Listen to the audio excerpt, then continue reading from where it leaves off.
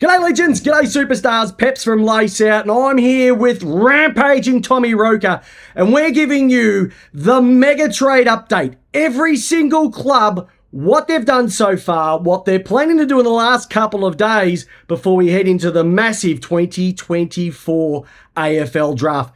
Some clubs are moving faster than others. It's rocket pace for some, snail's pace for others, but more importantly, it's Chris Pepper, the great man Thom Roker. He is the guide. He is Yoda. He is the draft guru. And he's got all the inside word about every single club. So we're starting with the Adelaide Crows. Before we go into it, Tommy, how's everything been? How have you seen this trade period so far?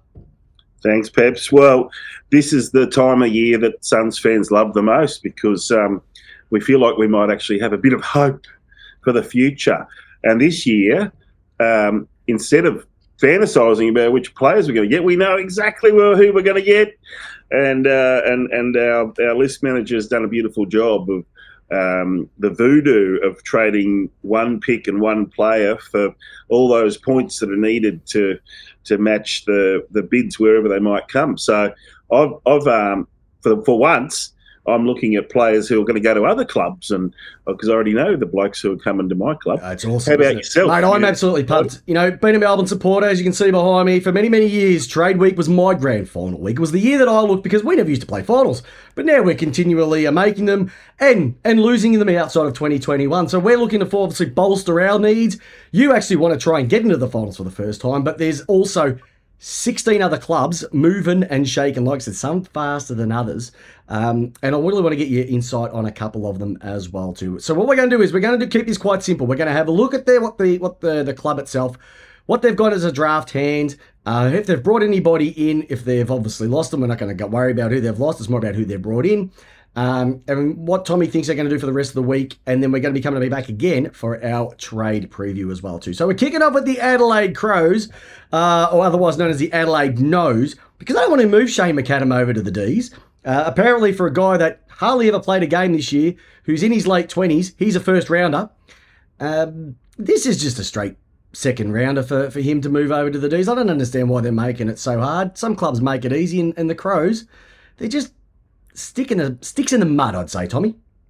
Well, this is what they do. These clubs, there's a few of them. Adelaide's the best at it. They're just holding things up so they can get things their way. In the end, Peps, we all know that it's going to be something around the second round, and for Adelaide it might be maybe some future picks in there. Yep. Right now, Adelaide are pretty well situated. They've got picks 10, 14 and 20. Those picks will spread out as bids come in, and we've got quite a few academy players and father-sons. So those picks aren't as good as they, the first round's probably going to be about 28 picks. So those picks are going to be towards the latter end of the first round. So they might want to get another good pick and bundle a couple of those up and get further up, or push it into the next year, because they've got a father-son next year who's very, very highly rated by the name of Tyler Welsh. So that's another strategy that they've got in the back. So a future second should see it done for McAdam. Yeah, and like I said, they've also brought in Burgess as well too from the Gold Coast. I know they were going to offer 10 and 14 and 20 for Petty, and we'll get down to that a little bit later on. And I can understand why they're doing it. Yeah. You know what? If it was another year down the track with 1 year to go on the contract, Melbourne, I definitely would think about it. Personal stuff too, hey, Peps? Pardon? Petty's got personal stuff too that he might want to go home. Yeah, but you know what? That's all the reporters saying all of this. Like, I haven't heard anybody out of the Melbourne camp say he's belting down the door to leave. No. But this is what they've got. They've got a couple of days to go. Anything could happen as well. All right, Brisbane Lions have played in a grand final last season. Their sort of draft hand is looking a bit thin, 30, 47, 51, 61, 67. They did bring in Tom Doty, which I think is a pretty good recruit. He will have a bit of a delayed start to the season with his knee. You wouldn't want to be relying on him to make your team better, because he might not even play next year, really. I mean, these ACLs take a long time to really get to 100%.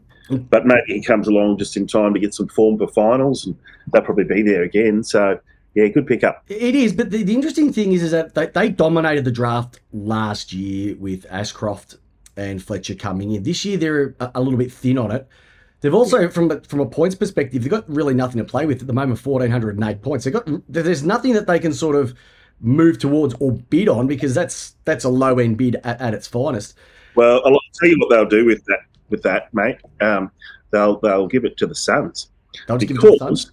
The way that this works is that you have to go into the draft with the same number of picks as you have senior list spots available. Okay. And that's been a change in the last number of years, hasn't it? 33 senior players, and you're allowed to have a maximum of 38. Yep. Then they can only have 5 picks. Yep. So they want those 5 picks to be really high, but they can't use them.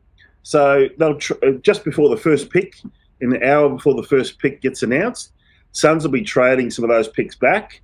Whether it's the Suns, you've got a couple of other clubs like Hawthorn and who else has got a father-son? Bulldogs. Yep. So teams in that area, they want to trade picks into a certain area where they're just going to get sucked up, and the teams behind them, they want to get higher up the ladder so they can get a good player. Yeah. They went to the Ocean last year. They got their big fish in Dunkley. They got their 2 beautiful draft picks, father-sons or academy picks, etc. last year. So they're pretty much, I think, going to have, from your research, a pretty low-key remainder of the trade period, and probably a pretty low-key draft period as well too. There's another Ashcroft coming next year, Peps. Another Ashcroft. How many Ashcrofts are there, Tommy? You'd know. They came out of the Suns Academy, Peps, so I do know there's 2 of them. And Levi is a little bit different to his brother, and he's already been playing rep footy at under 18s level as a 16-year-old. So he will be going to the Lions next year, probably in the first round. Interesting. Well, they've all come out of Marcus Ashcroft anyway. So if we want to really call it for what it is, he's been doing awesome. Gold Coast original. Yeah, Gold Coast original. Three-time premiership player. All right. A team that absolutely lit it up towards the back end of the season. They were magnificent. Saw them live. They beat my mob in a final by 2 points. Probably one of the biggest roars I've ever heard. It was the Carlton Blues. Now, they're a little bit interesting where the Blues are going. They've got 22, which was a compo pick for Mackay. They've got pick 26 and 70, so they don't really have much there. At the moment, they're sitting 12th in the points ranking at 1,613. What are they doing? Because they seem to be slice and dicing a few players off the list, but not bringing anybody in. Is this the clean out from the Sauce era? Yeah, mate. Sauce is what he is. He's a champion player, and he's been hired by 3 clubs so far in various roles, so they must trust him. But they're cleaning out. They delisted a couple of guys from the Sauce era, and have traded out a couple of others. And Paddy Dow will go as well. Fisher's gone. Plowman's finally retired after Sauce brought him from GWS. O'Brien gone, delisted. So you've got a lot of first-round picks who were early first-round picks and supposed to turn things around for Carlton, and Bossie's just said, see you later. So they're looking at bringing in Elijah Hollands, who I don't really know why, because Hollands isn't getting games at the Suns because he's an inside midfielder. The Suns have heaps of them. And guess who else has heaps of inside midfielders? Carlton. Yeah. Definition of insanity, Tommy? Doing the same thing and trying to get a different result? We're going to talk about another club that's been doing that for years when it comes to midgets. But, yeah, I don't see the Blues doing much in the last couple of days. They're stocked. They were only, what were they? A couple of kicks away from making a grand final, so they're in the right spot. Another year into the boys. That's all that they can really ask for. They're not going anywhere. Yeah, and they've got the Camporeale twins coming in next year's draft. So that's where they're probably spending the points from next year. They'll have strategies around that. But they've done okay to trade into the position they're at. Yep. If they try for Hollands, then they're going to lose at least one of those second rounders, which is exactly what the Suns want. Yep. The Suns seem to be coming up a lot, and that's because this is the Suns trade period. They've been in almost everything. You'd think it'd be 26, wouldn't you? They wouldn't give their first one, which is 22. I would even accept even 70 Hollands and pick 38. Yep. Pick 22. Just move up the order. Yep. More picks, more points. It's not rocket science. They just need to match those points for those players. Teams are going to bid on them early. and there's 4 of them, not 3 like everyone reports. And the 4th one's going to come sometime late first, early second round.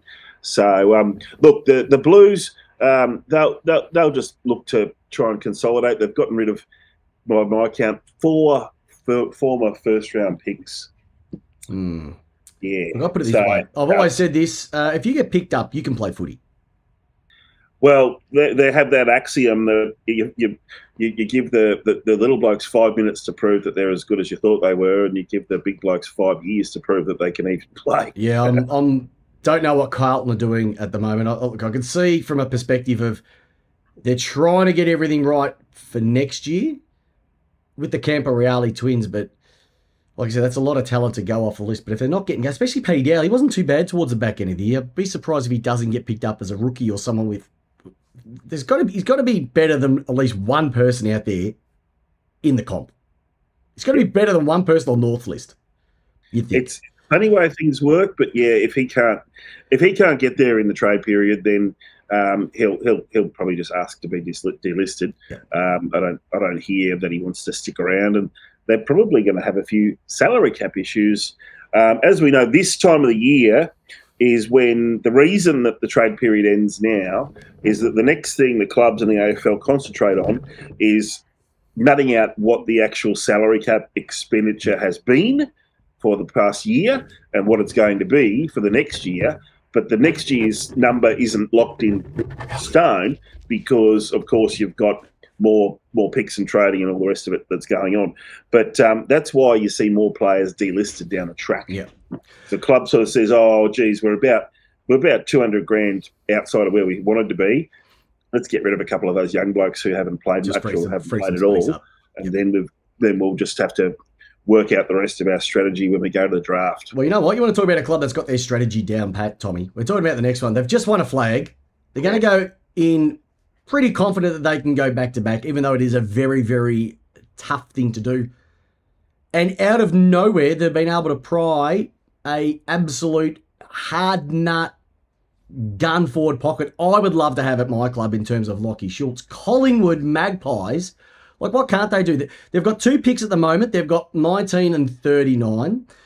They've got nothing in relation to points, 1,394 at this stage.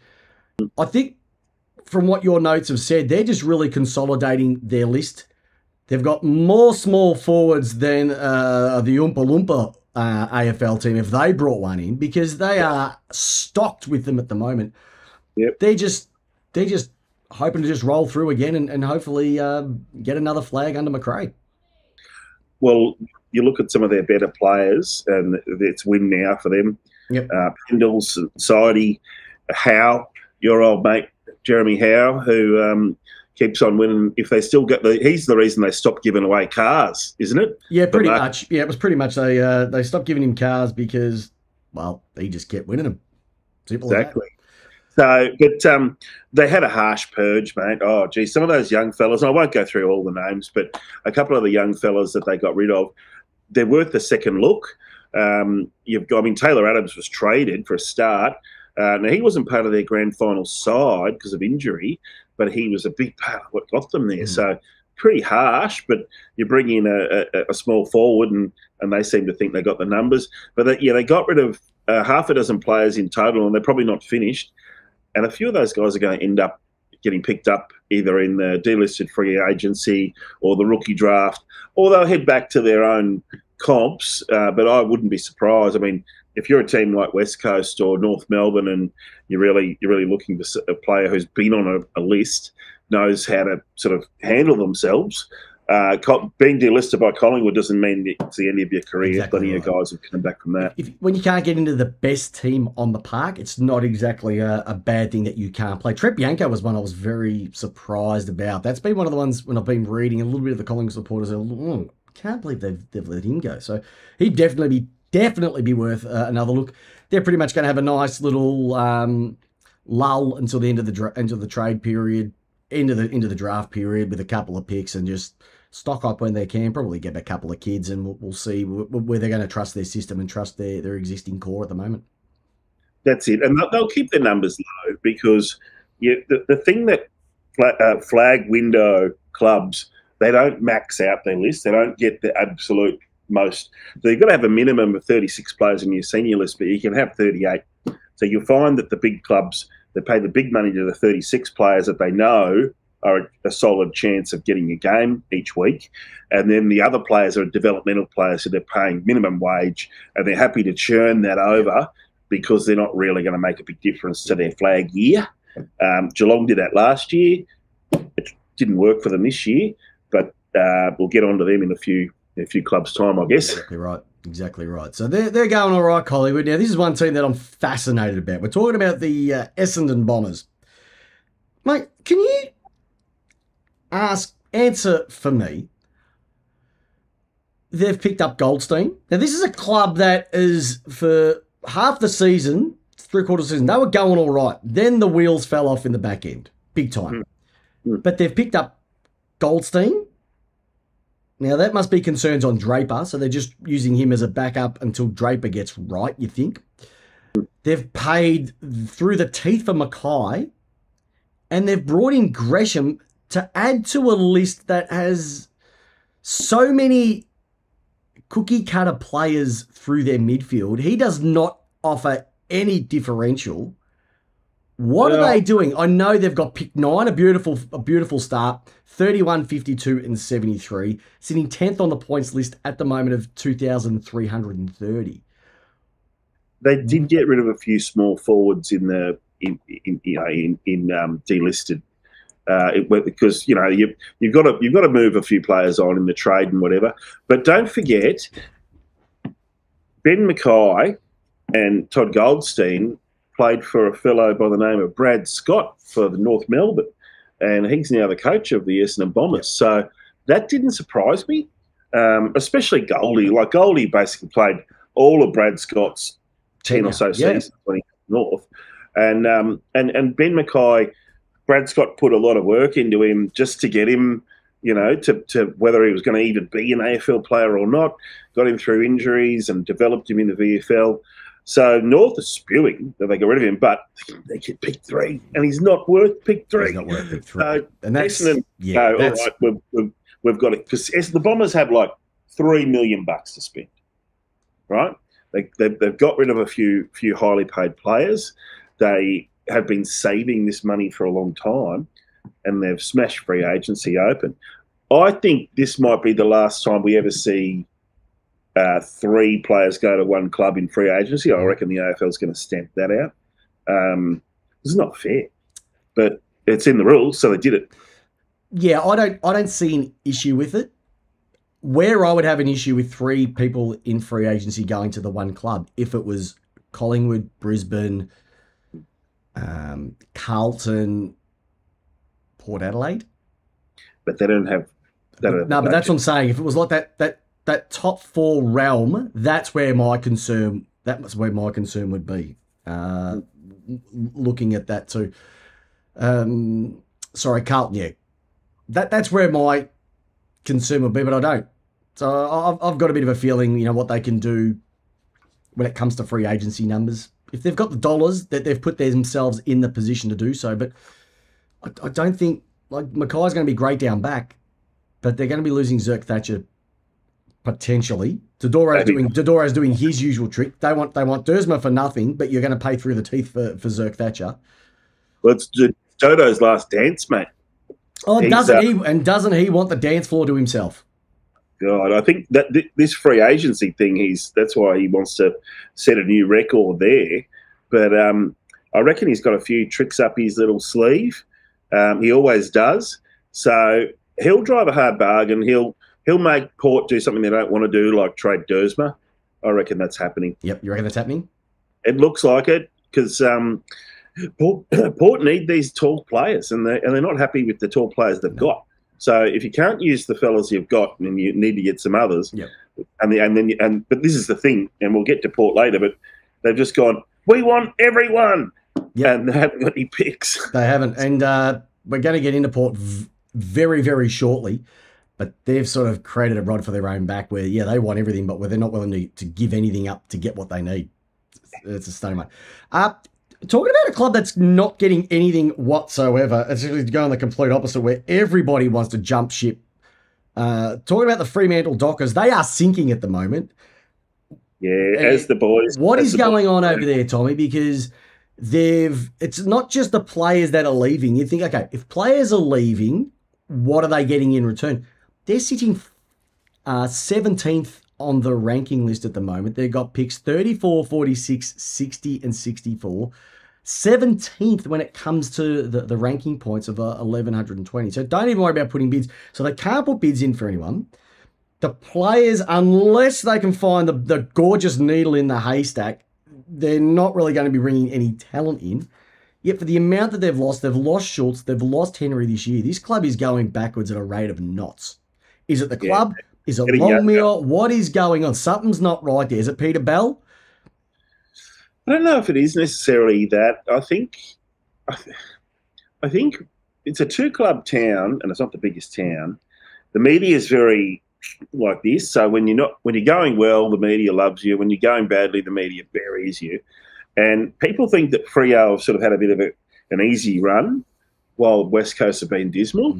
But I just think Freo never really gets a good run, and they keep doing these things that the duck from the Purple Rain would call dockery. And this has been a very dockery kind of period where they traded with Port Adelaide to get their future first. Yep. I mean, what good's that gonna do? Like, that's just a crazy trade. Like, the one thing they needed to keep was that pick, and no, we're going to get rid of that. And they're doing crazy things like they're trading out their players, which they can't keep. Now, Liam Henry is a WA boy. So what does that say about a club when a WA boy doesn't even want to be in WA anymore? He was their NGA pick too.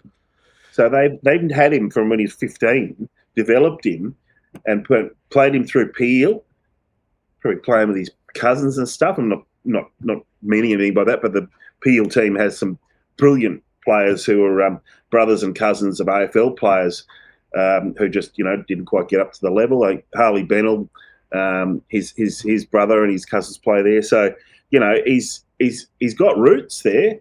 But he seems to think that he needs to come over and play in Melbourne, and maybe that's just a dream that a lot of players have. It doesn't matter if they're from Victoria or wherever. And back in the day when you and I were young roosters, that's what all the players did, wasn't it? Just come to the VFL and make big money. Yep. Make the cigarette money back in those days, wasn't it? But they were quality cigarettes. But I just think that from a Fremantle, that this club has to be looked into. Like, I know if West Coast weren't going as bad as they were, like, at least West Coast have been losing players for the simple fact that they're old. They've overpaid them when it came to their contracts. So be it, all right? They're going through all that shit right now. They're going to come out better at the other end. But Fremantle, they're not even bottoming out. And they had the opportunity with Jackson coming in. Darcy got injured for a bit throughout the year. Jackson flourished in the ruck. Perfect opportunity for try and get as many chips in as they can for Darcy. They didn't do that. They lost Lobb the year before. Tabernar's not getting any younger. Fife's not getting any younger. I just don't know what is going on over there. I don't see any direction at all from Fremantle. At least I know with West Coast, they're bad. But hey, you know what? We've got a few picks. We'll try and do something with them this year. We've got number one, which is a question I want to get into when we get to them as well, to what they really should do with it.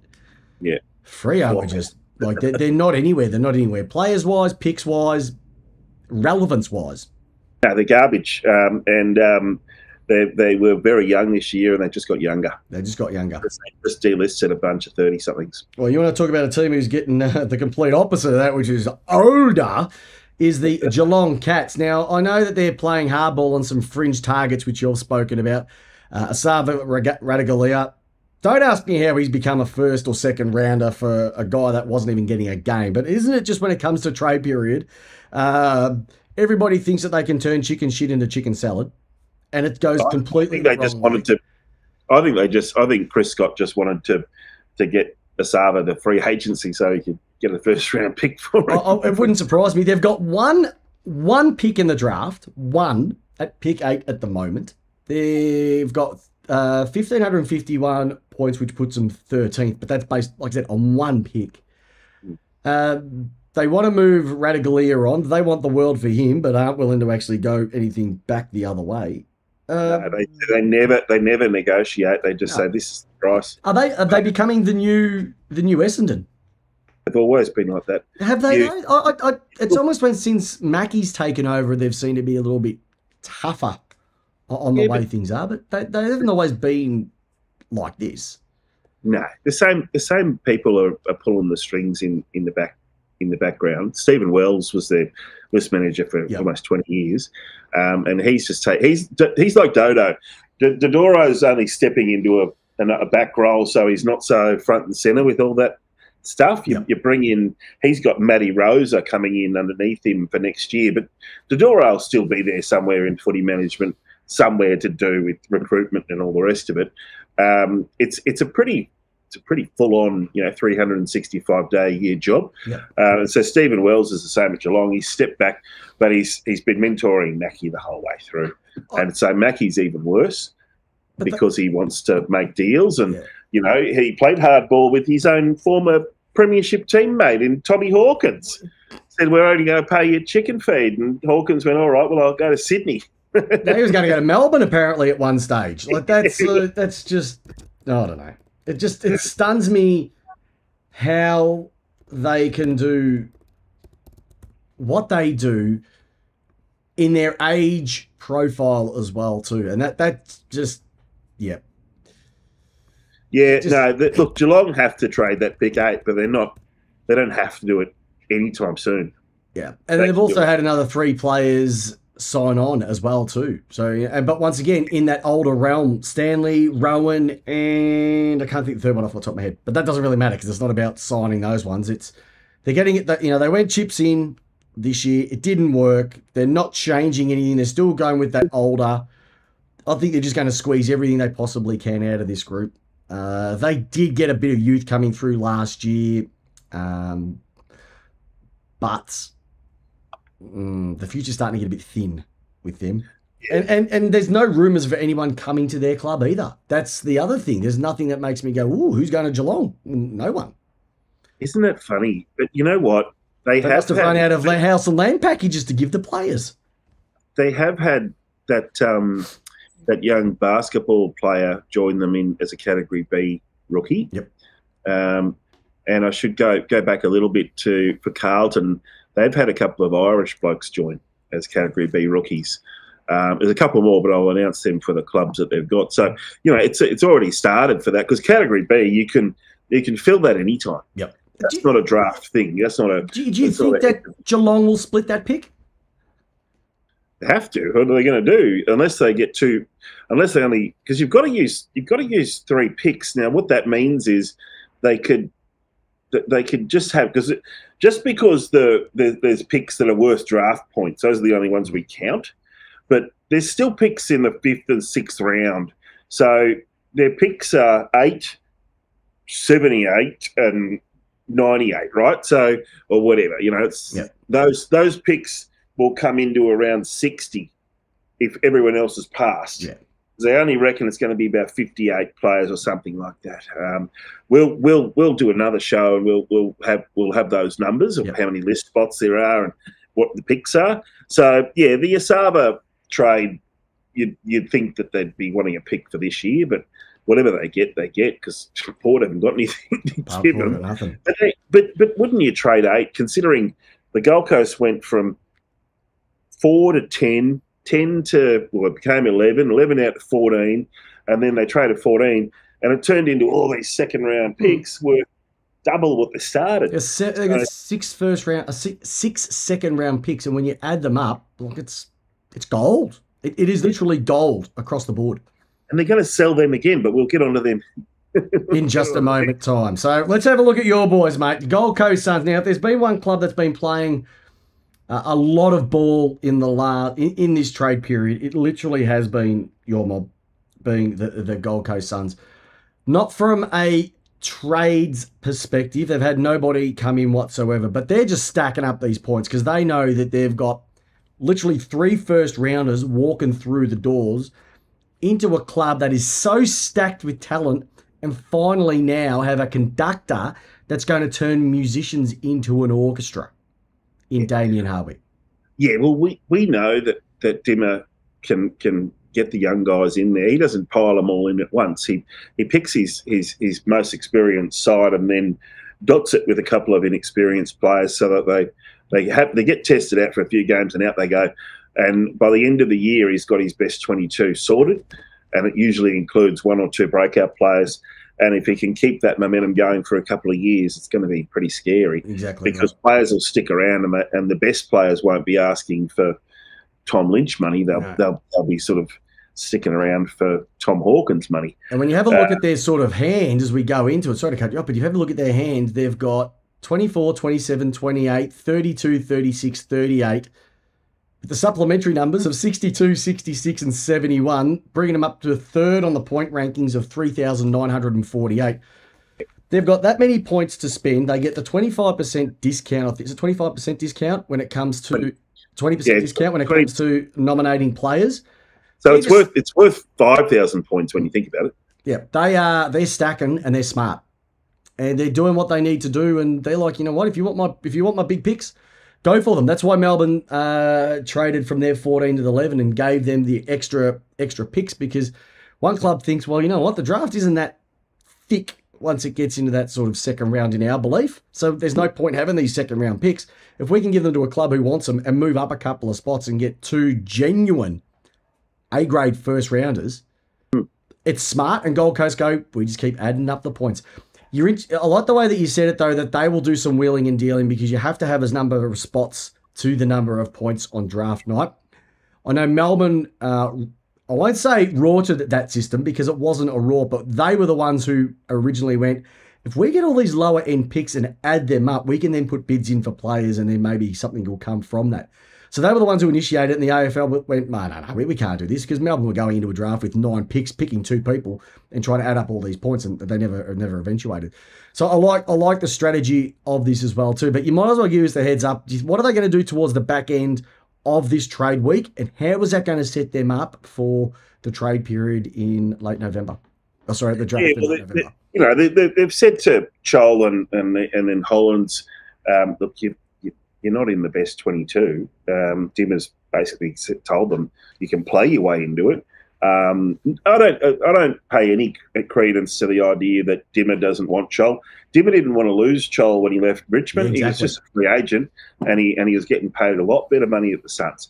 And now the Suns are saying, well, we're stacked, and we've got a really great guy coming in who we he's a local. You've got no chance, yep. Chol.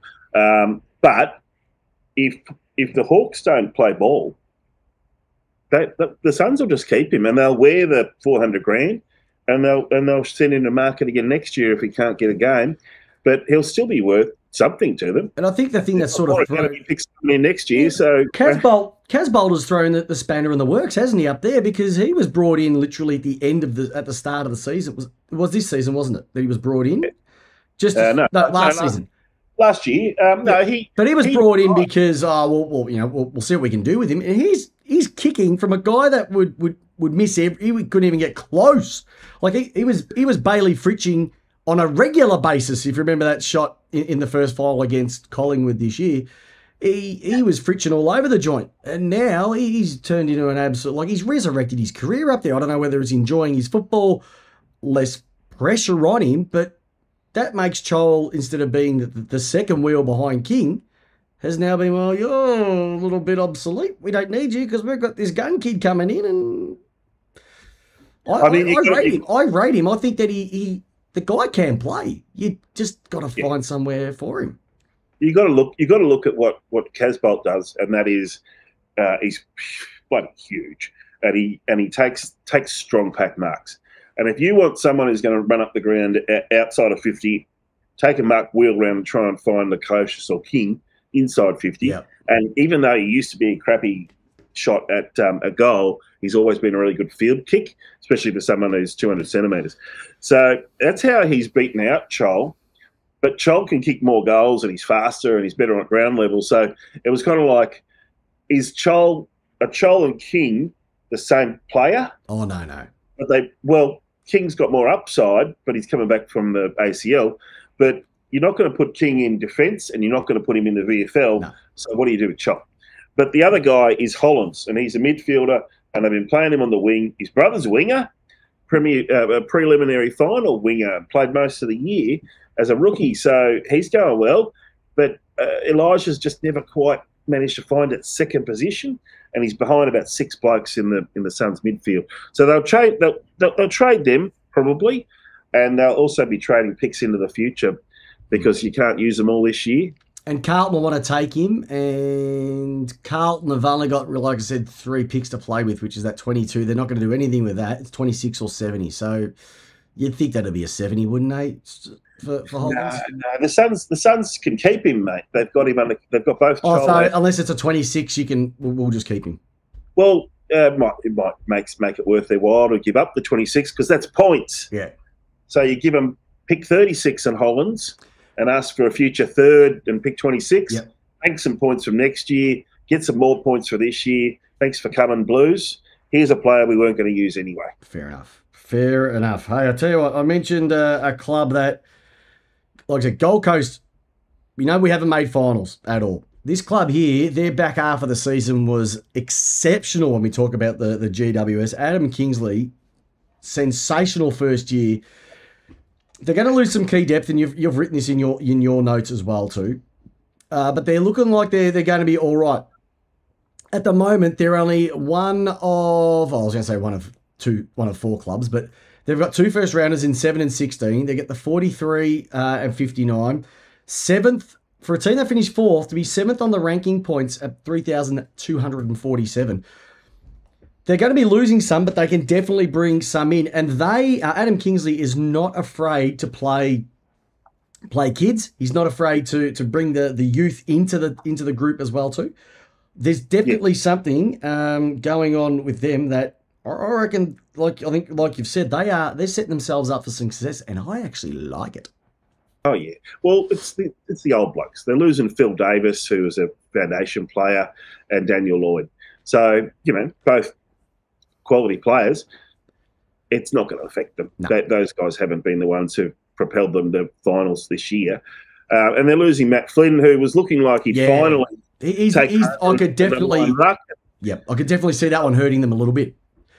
Yeah, but I mean they've still got 2. Braden Pruce, but you didn't see much of him at the Demons. Did you know Braden Pruce is actually a Suns Academy product, by the way? Who isn't a Suns Academy product? Let's be frank. Who isn't in the league now a Suns Academy product?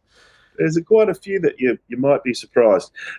So yeah, they lost a few big blokes.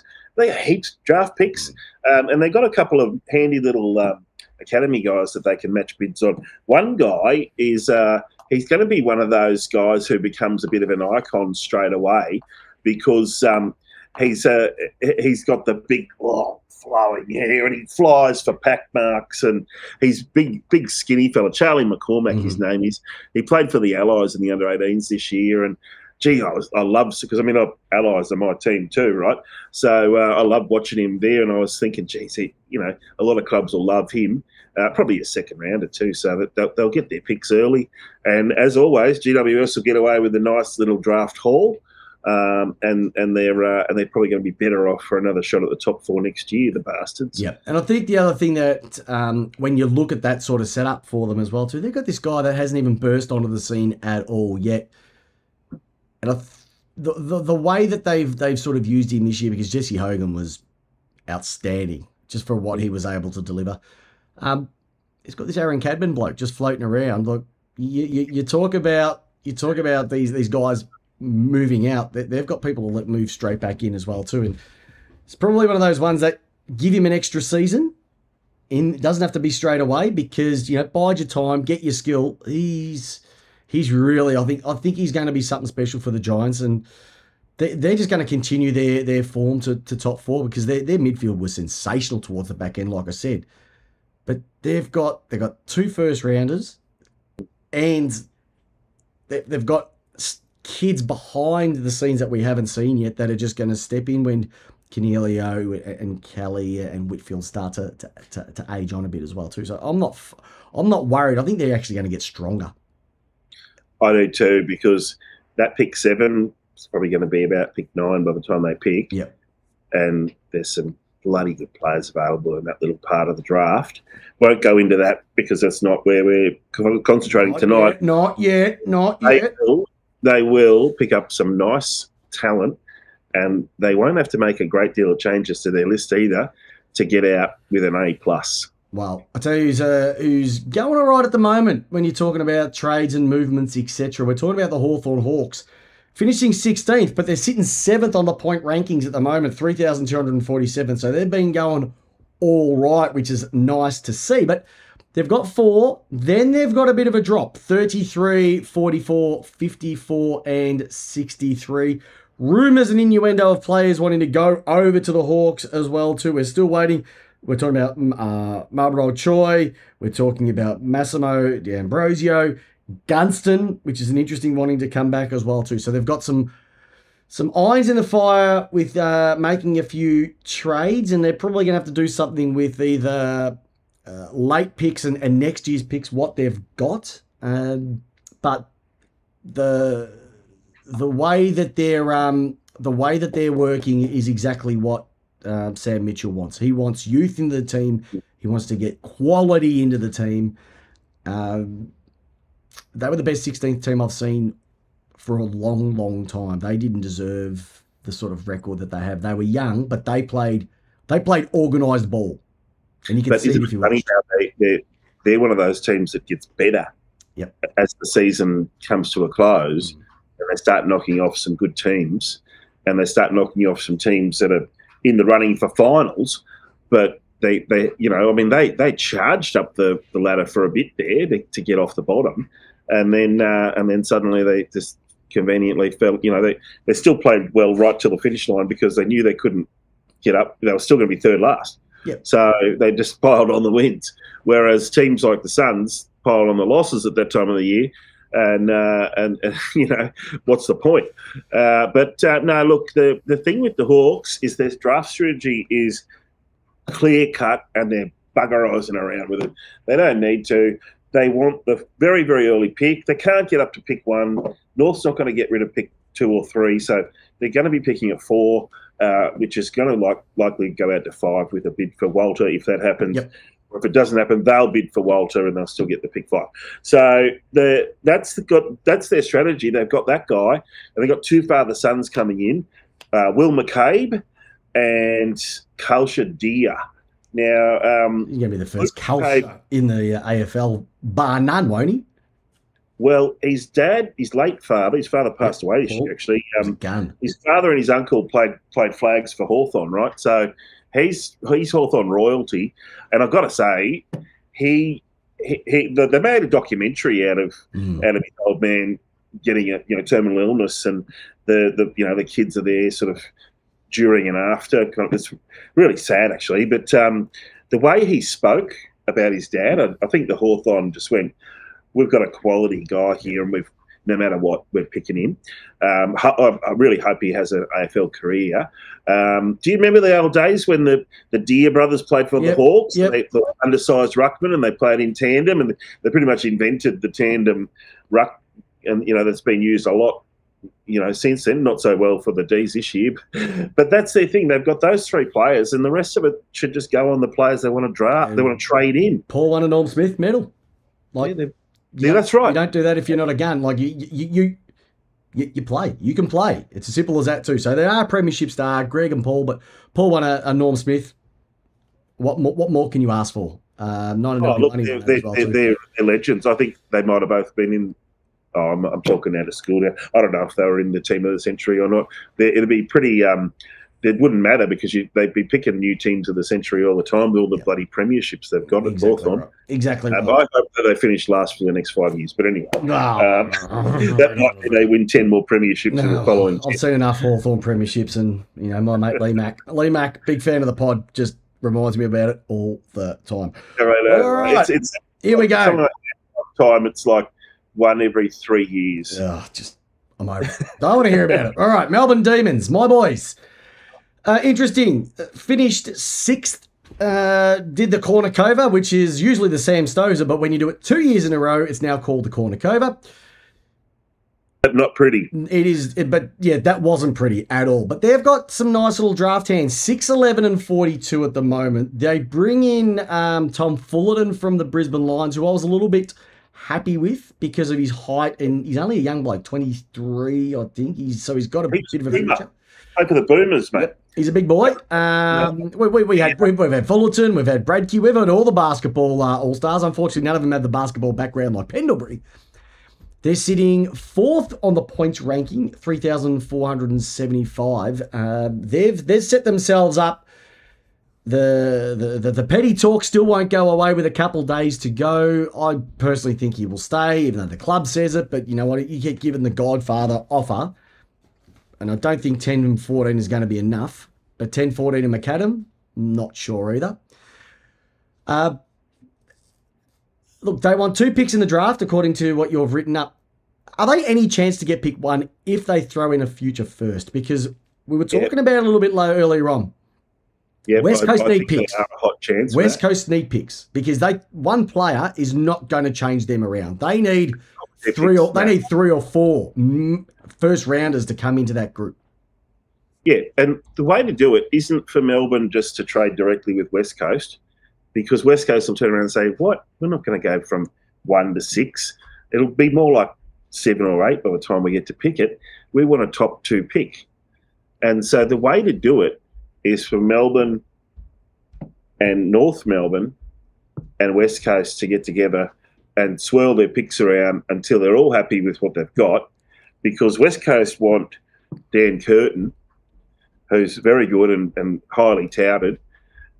North Melbourne obviously want pick 1, but if there's a future first in it for them and they can bank something in the future, because they don't. The problem with having 5 first-round picks, and 3 of them are going to be late first-rounders, is that in 4 to 5 years' time, you've got to pay them all big money. Yeah, and they've already got a lot of players that they're going to have to pay big money in the next couple of years. So if North could turn 15, 17 and 18 into pick 6 and a future pick, then 2 and 3 could become 3 and 6 for them or something like that. So they're not so far out of it. Melbourne would have to chuck everything in, including a future first and maybe even more. I don't know what else they've got. Yeah, I know, right? But the other option is to hang tight, pick at 6 and 11, and trade 42 into the future, because there's a young fellow by the name of Noah Uze, plays for the Oakley Chargers as an underager, and he goes all right. He's a bit bigger than the old man, and he likes the goals. And I reckon the old D's will be mad if they don't pick him. Yeah. I don't know if he's going to be a first rounder or not, but if you can't, they don't. But the other thing is the D's pick 42. You make the last 5 years, and they're picking grand final winning players. So I don't know. It was a low one. The interesting thing is when we talk about, well, Sparrow was a late pick as well. Sparrow is the one that came out of the Jack Watts swap.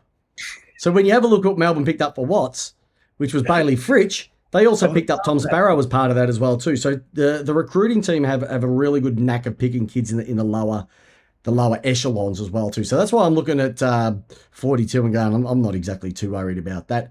Look, I know that they're in the window. They need that forward. That's my concern. If Petty doesn't get up, it's going to be a struggle.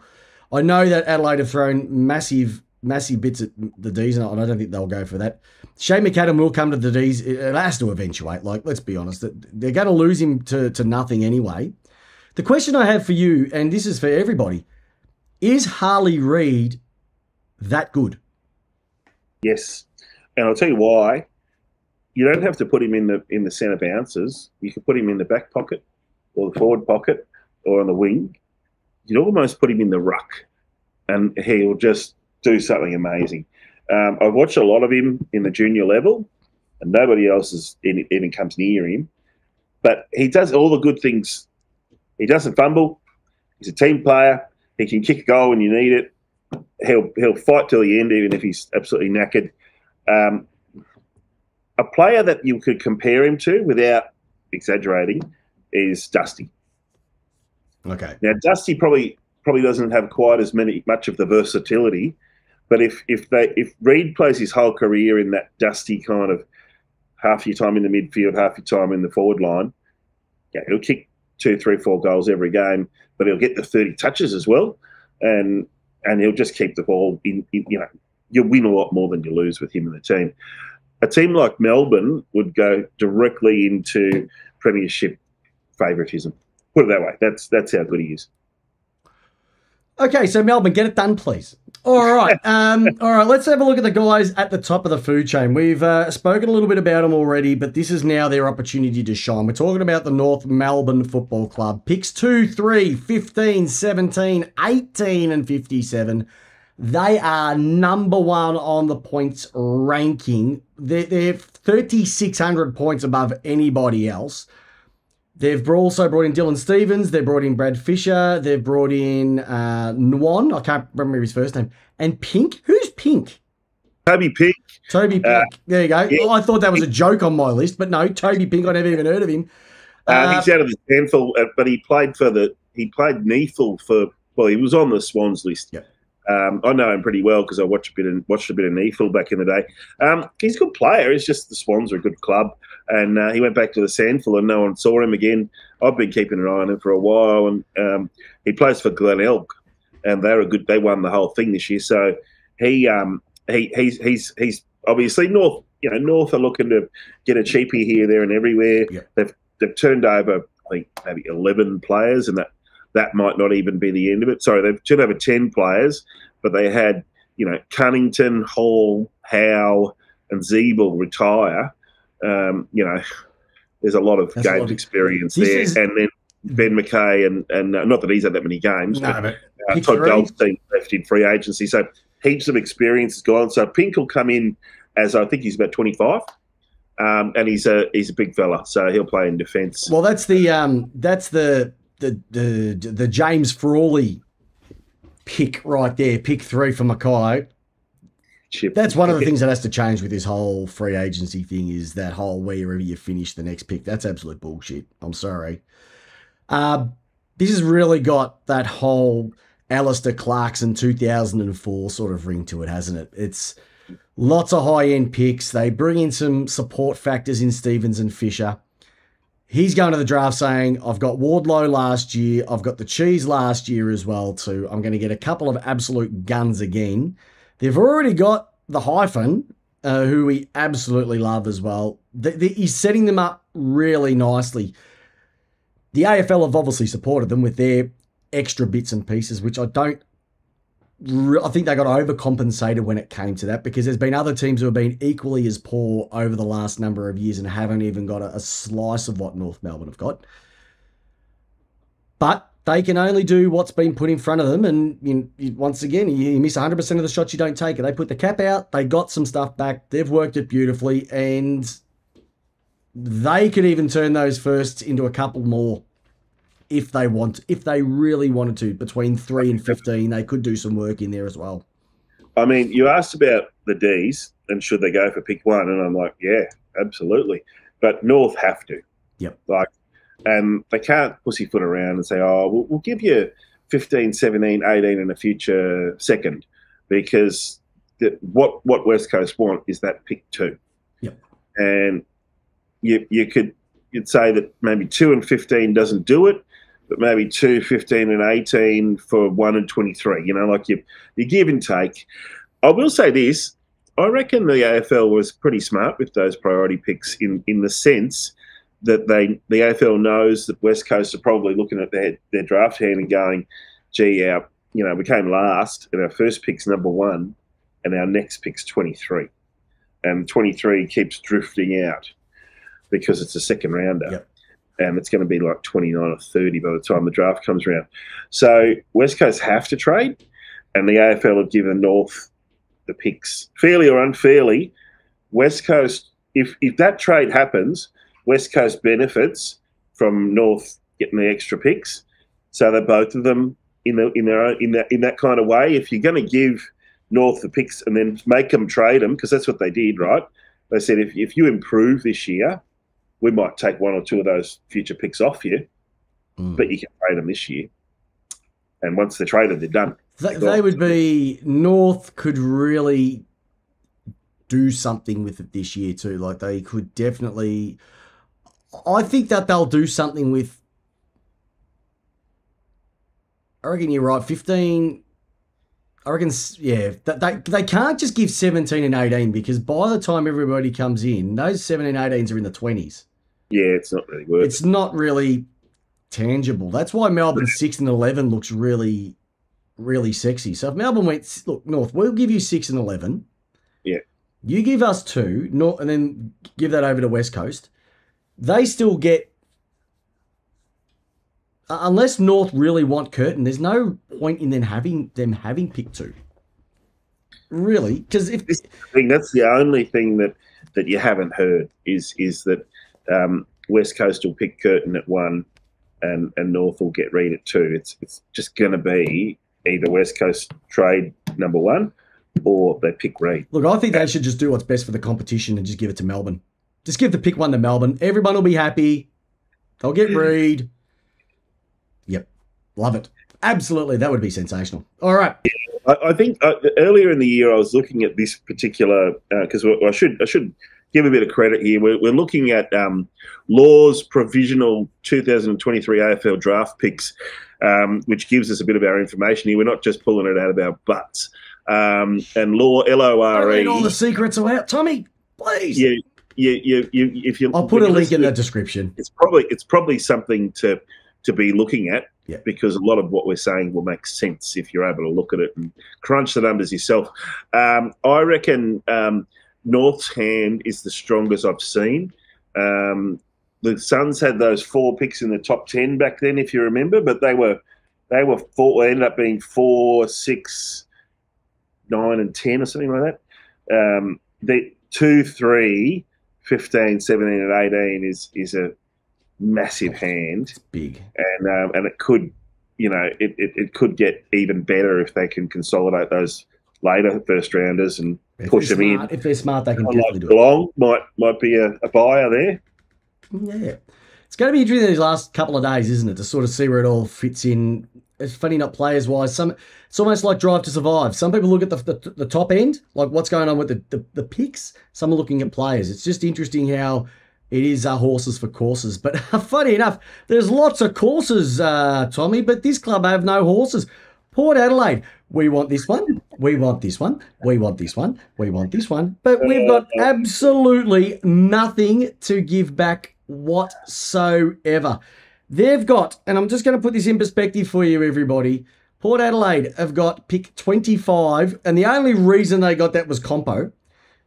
41 and 49. They're in the danger zone of ranking points of 1,455. No player is coming to them at this moment in time. Zerk Thatcher seems to be the one that they want to get there, but Essendon are too stubborn to move him on. You've got Asava Radagalia, too stubborn. So they've got 25 and 41. They're probably going to have to on-trade 25 for one of those players. I don't know. They're going to have to go into future debt to try and get Zerk Thatcher over, unless they do a straight swap for Dersma, which I don't see the issue with it. But once again, I'm only looking at it from a helicopter view on this. Happened once before. They had their shot this year, didn't they? They had their shot this year. I don't think that they can win it. That's why they want to load up. If you've got these, because you go back 3 years, and everyone was saying Geelong's too old to win a flag, Collingwood's too old and they're too broke to win a flag. GWS is finished; they're not going to get back up in the finals. Port are too old, and their players are all going to be, you did have your Robbie Grays and players who did get too old, but there's still the others coming up behind them, and yet they're still loading up for now. And I think they just believe the Swans are another one. They just believe they're in the flag window, and if you don't load up with mature talent now, that window's gone. And when the oldies go, you've got these guys that you paid a lot for who are still in their prime. But my issue with Port, though, Tommy, is that they haven't got a back line. Well, they don't have a back line, and they're trying to bring people in to solve that issue. but they're not willing to hand over. No. They're going to have to go into future debt, and it's going to cost them this year and next year as well. Yeah, well, I mean, there's that crazy, that crazy thing of getting into future debt. But you know what? The best teams do. The Demons made it work for them, just continually trading that late first round pick that, teams knew they were doing it. The Lions have been doing it quite a lot. So good teams do it. I think Richmond's done it on occasion where you sell your future pick to pay for what you need now. Sometimes it bites you on the butt. And we're going to talk about that, how that's happened to Richmond this time around. But we're not finished with Port yet. They don't believe that they've got the ruckman that they need on their list, and so now they're trying to go after Jordan Sweet. But I don't think he's any better than what they've got. Bryn Teakle was a serviceable ruckman. Lysette's a homemade player. And I was going to say Laddams, but Laddams left ages ago. Sorry about that. I just think that they've. Rosie and Butters, sensational. But why? This is the opportunity. They go, okay, Wines.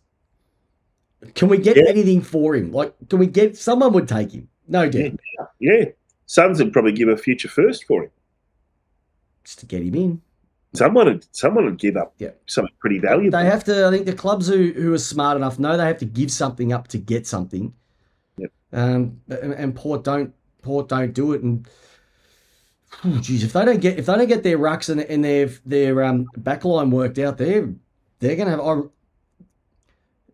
When they won 13 in a row, and people were saying they were premiership favourites, it still wasn't a convincing. It was almost reminded me of the D's 10 in a row in 2022. It was a very false economy. Yes, they were winning, but it wasn't convincing. And we saw what happened in the back end as well too. So that's going to be a sight to sort of see what happens. For the rest of their week leading into the trade. You spoke about this mob a little bit earlier on, and Richmond, your notes say officially the worst draft hand. They went completely balls to the wall for Hopper and Taranto last year. Yeah. They've lost Cochin, they've lost Rewalt, and they've lost a couple others as well too. And to replenish the stocks, they've got 29, 50, 65, and 68. They're last on the points level. They're that low. They're just scraping over the 1,000, which is 1,075. No player is saying, I want to go to Richmond, which is what everybody wanted. There's one. Kazitsky, I take that back. but that's going to cost them their highest pick. And then you've got, and then they've just got more aging stars. They're full forward, the most overrated full forward, which I've seen in terms of Tom Lynch, who's still in a moon boot. And still getting paid seven figures because they back-ended his salary. I think they still owe him another more than 3.5 million over the next 3 years. That's close to 4 million. Got him 2 flags, but a good club, you can't foresee injury, but this is once again they've got everything out of their list. But when they saw the writing was on the wall, probably the end of last year, the writing was on the wall. They should have done something with a couple of those players, and they never did. Hawthorn do it; they're happy to move them on. They didn't move them on, and look what's happened. They're going nowhere. Richmond, they can't go anywhere. And like I said, if Kazitsky's going to be it. And what is he? Is he a key defender, or is he another tall? I think he's a bitzer. Really, I mean, if they're fit, bits are here, bits are there. Tommy, I thought he was a forward, but I don't know. Maybe he's one of those ones that he doesn't have to compete with anybody else. He doesn't have Mitch Lewis breathing down his neck. Maybe he'll flourish a little bit, but I don't know. I don't know. They should have just sold the farm this year, but I think it's complicated because they also lost a young bloke by the name of Damien Hardwick. You're as young as the woman you feel, kind of thing. And so Dimmer's gone, but Dimmer, when they brought Hopper and Taranto in, they promised them 3-time premiership coach Damien Hardwick. We've still got our legacy players from our premierships, and we're really going to push hard to keep the window open. I don't think Marlon Pickett will be an AFL player after his court case over in WA. They should have traded Dusty, and they could have just made it a fire sale because they've got to pay him $1.4 million. You know, just give us a second rounder and we'll say goodbye. He wanted to go, but they wouldn't let him. Who's that, Dusty? And he'll go for free next year. Well, not for free, but he'll go for very cheap next year because they won't let him contract. He'll retire. He wants to play till he's 38, he reckons. Dusty does? Yep. Okay. That's what he was going up to the coast to say, don't worry, fellas, I'm on my way. I just don't think it's going to happen this year because you guys have got a different plan. But next year we'll make it happen.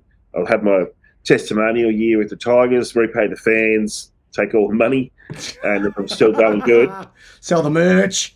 Yeah, well, I mean, he's getting as much money in endorsements and stuff, but he hates the media. Yep. The AFL just changed the media laws to say that players have to be made available. Every player on the list has to be made available to the media, and he doesn't want a bar of it. He just wants to go and sit on the beach. He just wants to play footy, and that's it. That's it. I understand. They are headed for the bottom, and they need to start trading out their commodities like Shy Bolton. There's probably only a handful of players you'd want, isn't there? Yeah, Baker. Yeah. Short. Those two would be at the top of the list. Bob. It's a bit. Did you say a moment ago? Bolton. Their ruckmen are both pretty good. Yeah. If you need a ruckman, you might grab one of them. They're getting a bit old in the tooth as well too. I mean, I love my man. He's from up my way, young Samson Ryan. Yeah. Manson. I actually predicted that he'd get drafted, but I didn't predict he'd get drafted by Richmond. I thought the Lions would pick him up. Yeah. No, he's a big unit, and he can play ruck forward, and that's a pretty handy position to have because your resting ruckman can go and kick a couple of goals for you and chop out in the ruck. You've got the game half won. Makes it a bit easy, but yeah, they're not looking good. Not looking good at all. Yep. Can I ask about this, Bob? St Kilda, aren't they very interesting with what they've been doing so far? So, they've got 13, 21, 35, 56. Henry comes in. They've also got Sauce, haven't they, at St Kilda as well too? They bring in Liam Henry. Finally, we get to talk about a player coming in. They got the whole crew back together at St Kilda. Yep. All the old players. Ross just got them all to come back. It's all kumbaya down at St Kilda. And it worked. They got the young players who'd been playing VFL 6 months before, and they won the first 5 games, and everyone said they were going to go all right. And they stayed in the finals all year, and then, good night, Irene, they were hopeless in the last few. Well, I got to see that final against GWS, and for the first 10 minutes, they were looking all good. Yeah. And then the 11th minute kicked in, and GWS went, we've had enough of this, boys, and just played over them. Yep, because they've got a modern coach. And they've got a modern game plan. That's going to become the gulf in footy as we see guys like McRae winning flags. Yep. We're going to see the coaches of the last sort of 15 years, I'm not going to say struggle, but they're going to need to reinvent their game plan. Yeah, the whole defence is king. Yeah. Is still there. Like, you still need to have a good defence, but move the ball quick. And there are clubs that can do that, but you need to have the players up the ground. It's a real fine line because you can't have the players moving up the ground too far. So when they do come out quick, that they're there. And St Kilda have got speed, and they've got fitness. They came out the start of last year saying we're the fittest club around, and clubs like the Demons just went, we're the fittest club. Everyone knows it. And Adelaide turned around, well, we've got the best fitness coach in the world. They have. The Demons and Liverpool. Who else had him? Port Adelaide had him as well. Yeah, but which clubs overseas? Arsenal. Liverpool. It was Arsenal, Liverpool. His resume is the best in the world. Yeah. And fitness, speed, it all counts. You can kind of see why they're getting guys like Paddy Dow and Liam Henry. They haven't got Dow yet, but they will. But sometimes you just feel like St Kilda just goes and gets players who are on the market because they're on the market. and they pay overs. Perfect. That is an actual good way of putting it. Well, do we have to go with the whole Hanbury, Jones, Crouch? It's like you always know St Kilda's going to have a crack. It's almost like, who's available? We'll get them the St Kilda, yay! And it's like, no, there's a reason why these guys are on the trade table. They've either passed it, they're not going to get any more out of them. Yeah, they talk about getting rid of Nick Caulfield, but it wasn't that long ago that he was a first-round draft pick, and early first-round draft pick, and he's exactly that kind of player who, on potential, he could be everything they want him to be. He's just had a wretched run of injuries. So what do? Just trade him? Of course they will. Well, you've got a list of 45 players. Just let him sit there on the injury list until he comes good. But no, they'll trade him out for nothing. And someone will get him, and you'll probably turn it around like Blake Acres. Yep. Exactly. Yeah, exactly. I don't see much, to be honest. I don't think St Kilda will make finals next year anyway. I don't see that. That 13, 21, 35. Okay, 13's okay. By the time it gets pushed out, it'll be late teens. They've got 21, so they'll get a couple of, but there's no improvement. And if Max King doesn't fire, they struggle to kick a score. I just don't see how they're going to do it. They kick it to him a lot. They do. Talk about a club that has been a mover and a shaker. 3 clubs to go, ladies and gentlemen. Sydney Swans. Massive retirements. We know about their retirements, but haven't they gone, let's go. Now, see, this is the difference between St Kilda and the Swans. The Swans go, who's available, but who's quality? They get the quality, not the quantity. So they brought James Jordan across, who was just starved for opportunities at the D's. They got Joel Hamling, who really hasn't fired since he's left the Dogs to go over to Fremantle. So I think that's a nice pickup. Yep, premiership back. He'll always have that. They picked this bloke Taylor Adams up. I don't know what he's done recently as well. And how many players get drafted to New South Wales, then come to Victoria, and then get traded back to New South Wales? I don't know. And then they go, you know what? We need a ruckman. Let's not go for the 7-Eleven type of ruckman.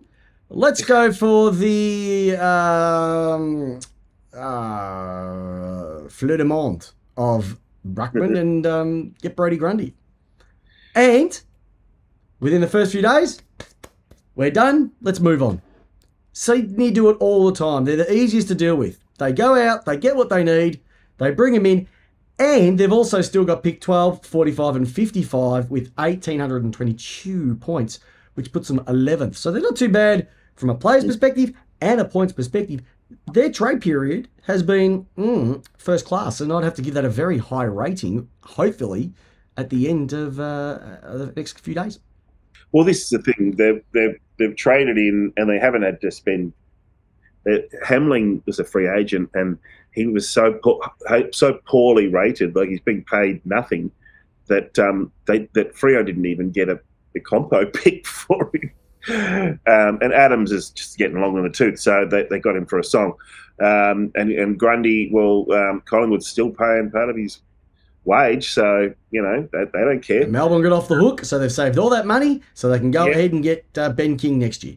Absolute win-win, but I don't know that Ben King's going anywhere because he's got a very large contract sitting in front of him right now, and he's just letting it marinate a bit, seeing if they'll chuck a couple of snakes on.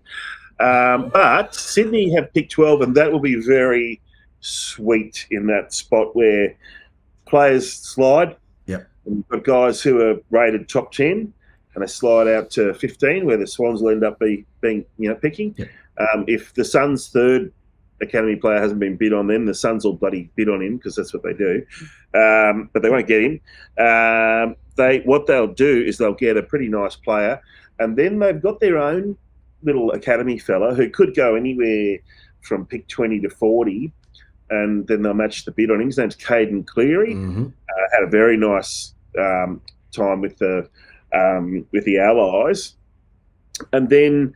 At this stage, they've only got those picks, so you dare say that the bid on Cleary would probably clean out those picks. But if they've got a young fellow whose father was a premiership player for the Swans, he's 19, so he did not get father-son pick last year. But young fellow with a bit of a hippie name, by the name of Indy Kirk.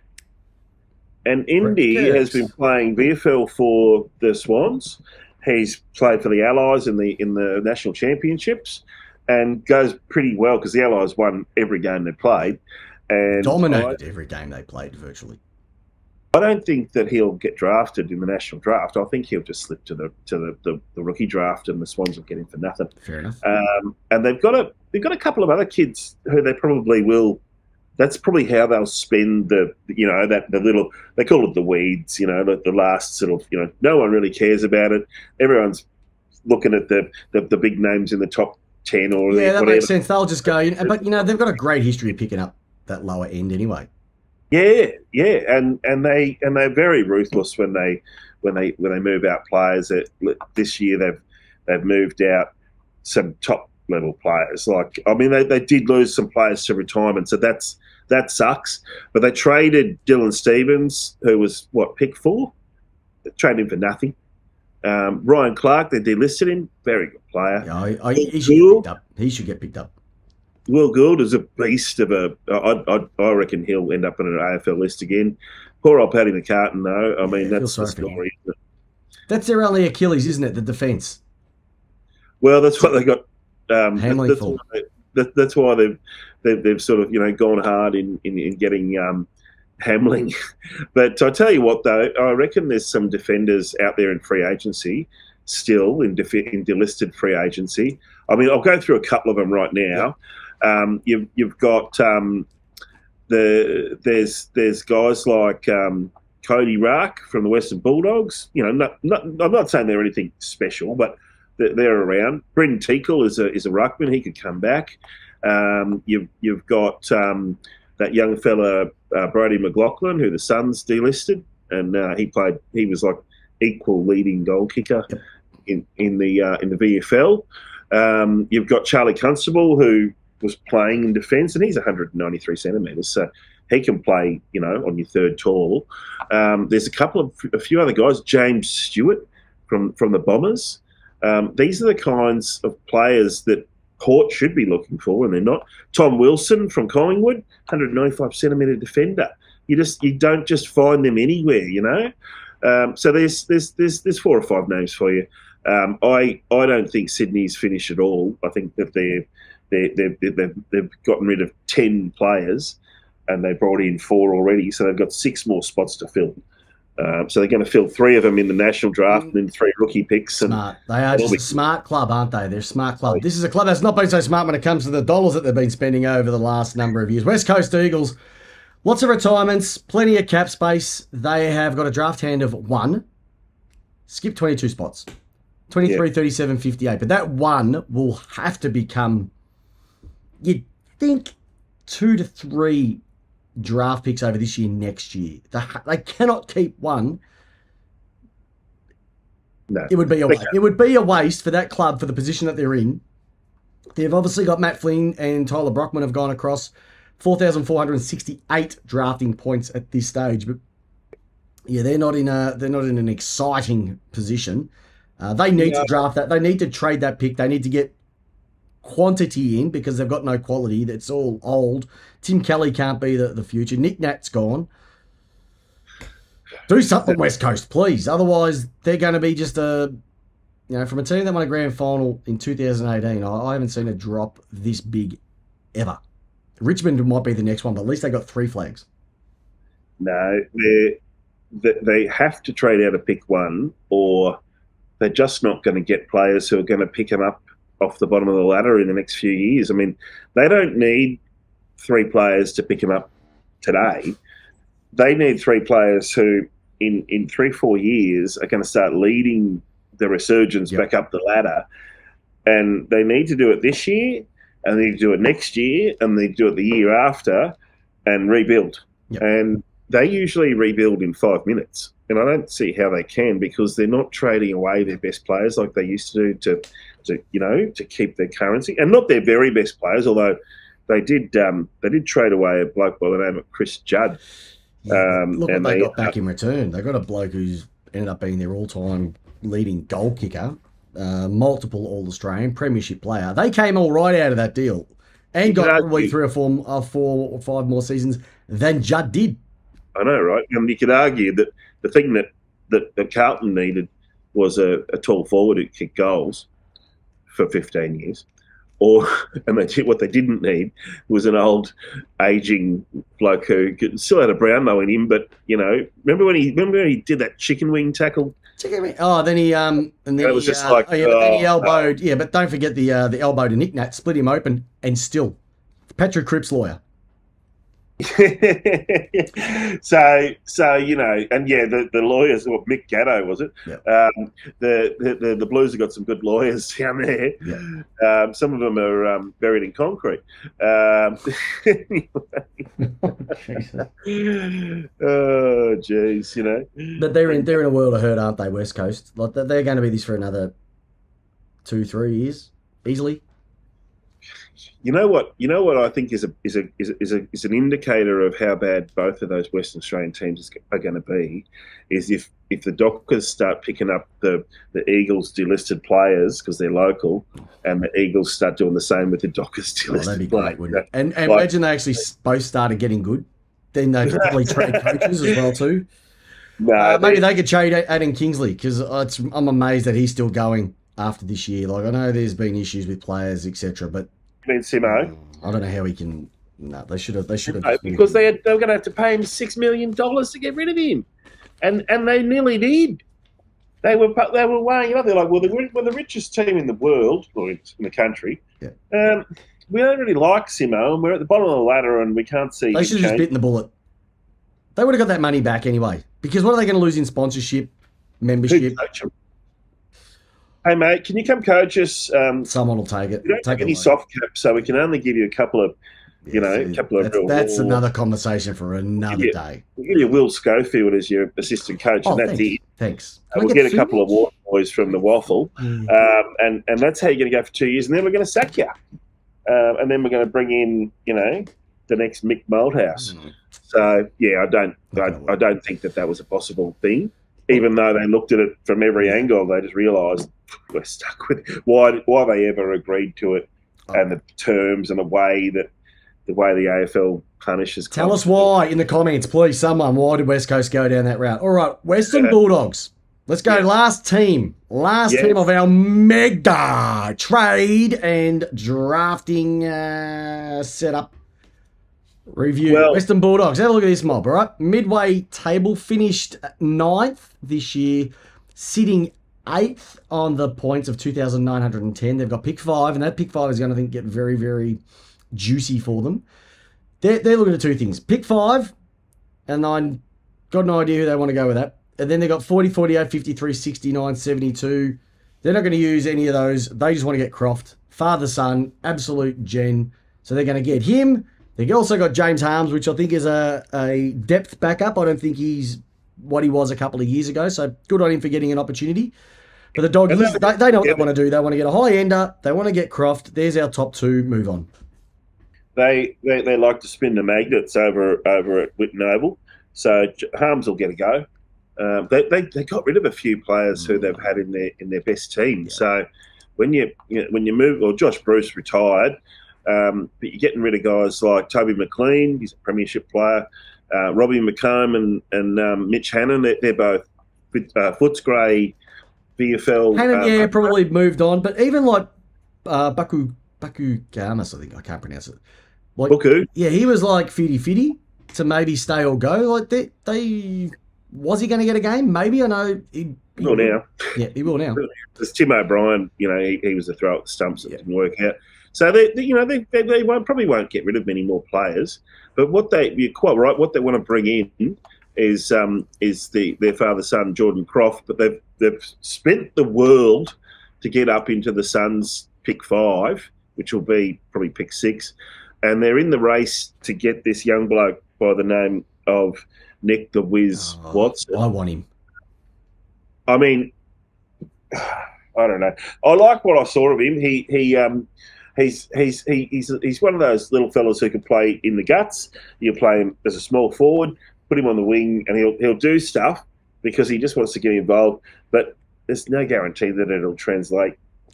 Well, can they play Daniel and the Wiz and Cody Waitman in the same team. The question, do they need him? But I don't think they'll get him because I think the Hawthorn will get him first. So it's sort of, it's one of those academic things that people are saying Hawthorn will pick Dersma, the other Dersma. But, the Hawks have had their eye on it. So and Nick Caulfield might end up going there towards them as well too. So they might be able to get something there. There's two other things that will happen for the Dogs. They traded the world for the Suns pick, but sometimes those things have a way of having a bit of a later on knock-on effect. And so those later picks that the Bulldogs have got, none of them came from the Suns. And so the Suns can trade picks for them, provided that it's not a pick that the West Coast, that the Western Bulldogs gave to them.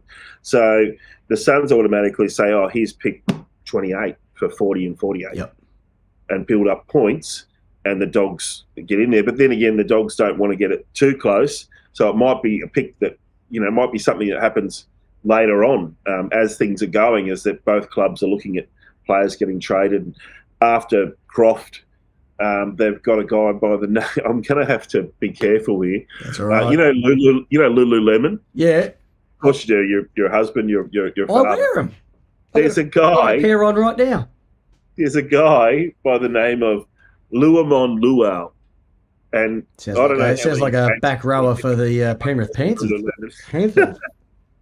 His name's almost an anagram of Lululemon. They're very, very comfortable athletic wear, Lululemons. I'm a big fan. So if they want to give us a sponsorship for next year, I'll look amazing in them.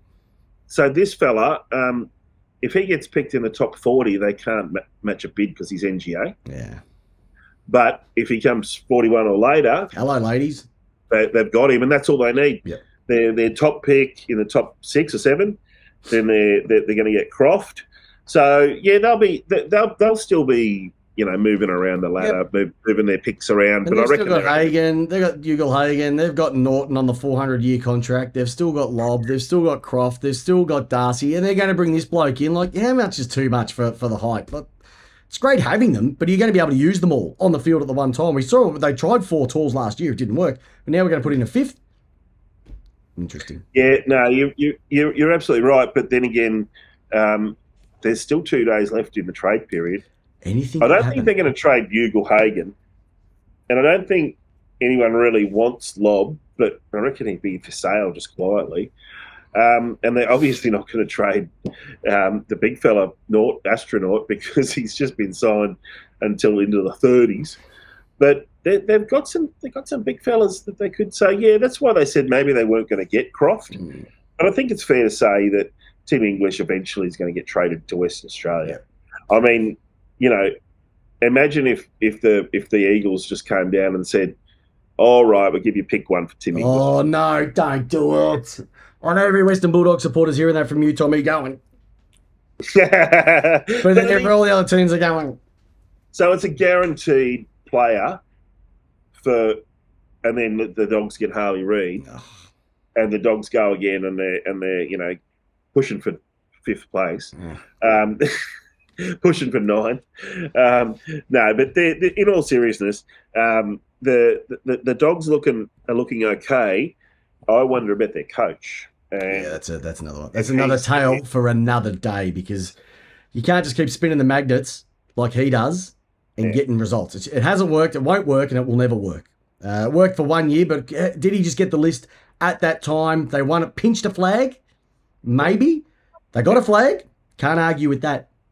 But they were probably a goal away from almost getting another one in 2021. But it's amazing how just lower your randomness a bit and just stick to and play players in their positions, not just throw it around for the sake of throwing it around, Lee, with them. Yep. Hey, Tommy. Sorry. I just do have to say, to round it off, if they get that pick 5 right, it could start something for them. If they somehow manage to get further up the ladder with a very late trade, and this is true for a lot of those teams who are in that sort of position, to get a late player that could be a real difference maker. I wouldn't rule it out if we see some really sexy late manoeuvres in the Wednesday So basically the last hour and a half that we've been talking through, every single team could go completely out the window. So just disregard anything that we have said so far in this mega trade / draft preview review midway point discussion. No. Everything we've said is you can take it to the bank. There are teams that have already got their strategy. It's very clear and abundant. Yep. And there are other teams, so you don't know what their strategy was because they can't be in the place they thought they'd be because it's all just gone to poo. But look, I'm really excited to see what happens with all of the little minutiae of little picks going back and forth, and then we get to draft night and we see the movers and shakers of people moving up and down and left and right. I love that. What I don't love is things like this bloody free agency that we keep on every year. We keep on seeing it happen, and it's just garbage. I'm thinking that next time we meet up, my friend, we might have to melee on a few of the. We are going to rumble. Don't you worry about that, mate. We're gonna have a rumble about all that stuff too, because I've got plenty in the bank when it comes to trade. The draft, the order, everything as well too. So we'll get into that. But ladies and gentlemen, that is Lace Out's 3 days to go, 2 days to go, 1 day to go. Every single team, what they've done, what they're going to do, heading into the trade, heading into the drafts. It's been a massive overhaul. Will it hit the fan in the last couple of days? We just don't know. But we know some clubs have put the clubs away and they're just going to head into the late November, but there are some who are willing to just go and play the last back nine. They're in contention and they want to kick a winning score. Thom Roker, absolutely awesome to have you on again. You are the drafting and trade guru. We're going to be chatting again with almost a bit of a mock draft in relation to who do you think is going to go where. I know every man his dog's doing a mock draft, but we're going to do it a little bit differently, where we're going to go for the realistic needs perspective rather than, well, this guy's going to go here because everybody else has said it. No, I think that they should go. They will go, but who they should go. And we're going to get that as well too. Absolutely. So if you haven't done it, like, subscribe, do everything in the chat. Tell us how we went. What do you think about every single team? But more importantly, I'm Chris Pepper, host of Lace Out, and more importantly, the ravishing Thom Roker joining us. Tommy, I have a simple question for you, my friend. How do you like your trade / draft discussion with a few days to go talk on the footy? Well, I like it. Lace out. I like it lace out. I like Thom Roker out. Have a great week. We'll be back soon and tell everybody about us because we are awesome and so are you.